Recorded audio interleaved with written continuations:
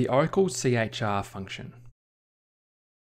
The Oracle CHR function translates a number code into an ASCII character.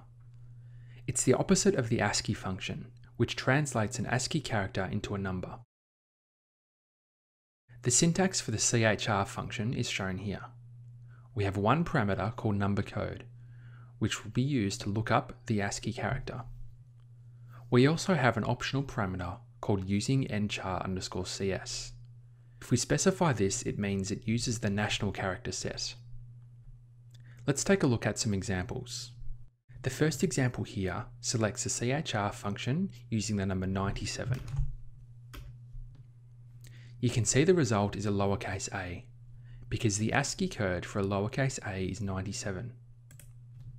Now let's try it using the number 80. You can see this is a capital P.